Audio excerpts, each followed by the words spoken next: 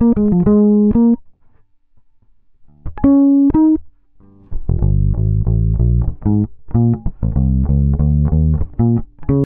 to this Greg's Bass Shed video. So I'm going to share with you how I turned my £30 bass guitar into a proper pro instrument.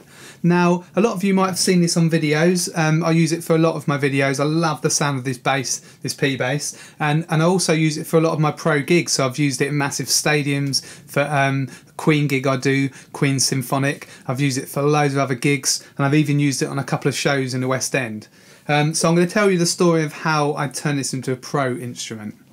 Well, first of all, I bought this bass at school in 1989 for £30. That's about $40, just over $40, I think. So I bought it off a mate, and I had it all that time. So I kind of used to mess around with this in school bands, and then it just ended up sort of in my attic for years. And then I found it and I thought I really kind of want to do something with this bass. I love it so much. So I went out and bought a few parts.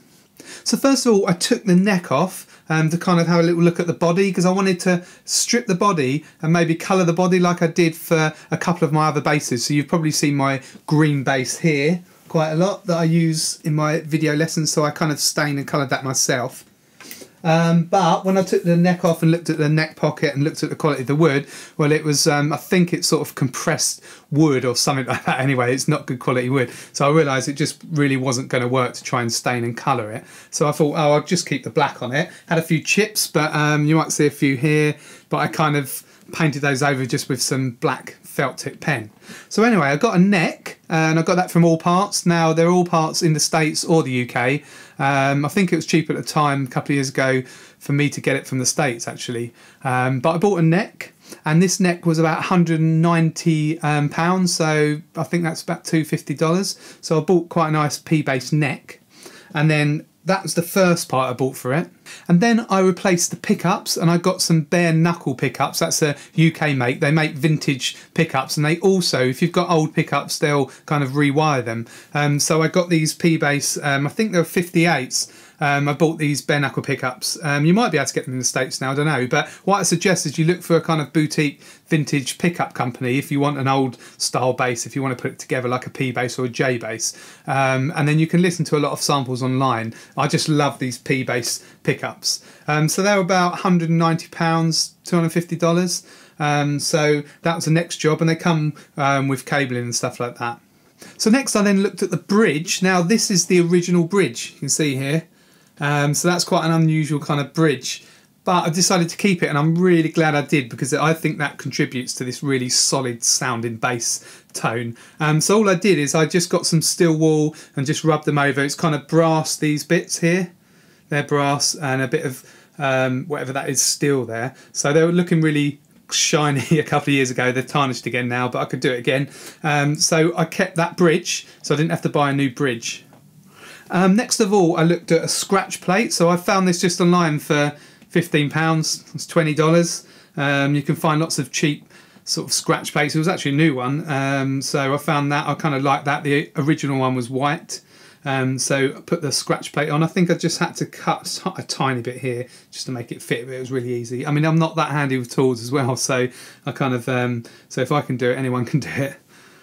Then I put a transfer on for the label there, because when you buy these necks, they haven't got anything on them. So that was, you can just design your own. It's really, really cheap. I just put GH bass. So I just custom bass, I just put that on there, so that's really cheap. And then I kind of finished the body with some, I use wood tone actually, but you can use true wood, lots of different finishes. I just did a really light finish on it, because I don't like the kind of real glossy backs of fretboards.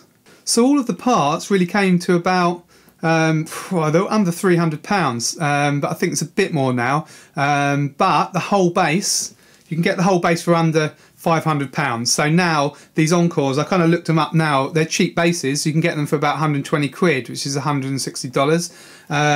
So really, this whole bass, even if you bought it now and did what I did, replaced the neck, would cost you under £500, which is under $700.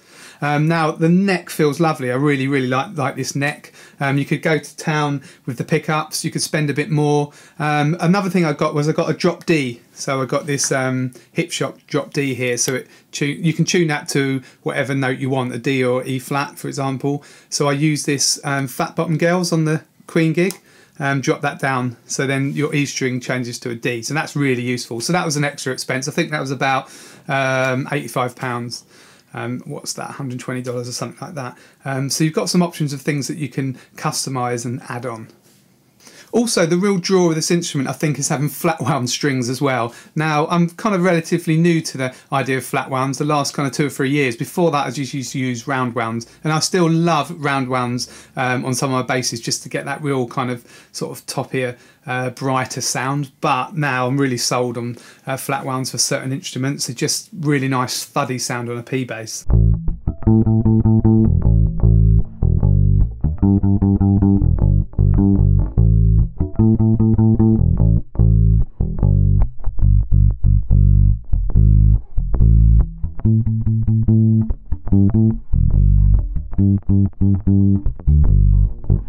So I love that thuddy flat wound string. So you can put strings, you put any strings on this obviously, but I think with a P it's worth trying that flat wound sound. So that's it really. That's how I got this brilliant sounding bass for not much money at all. And it's the one I play, 4 strings, the one I play the most. I've got my Overwater bass for my 5-string that I love, and a Lackland 5-string as well. But for anything with 4-string, this is the one really that I go for. I mean, I've still got my telly bass here. I like that as well actually. I put that all together from parts, and there's a video, I'll put a link up here now to a video that you can click on to explain about how I kind of coloured and stained that with a product called Wood Tone.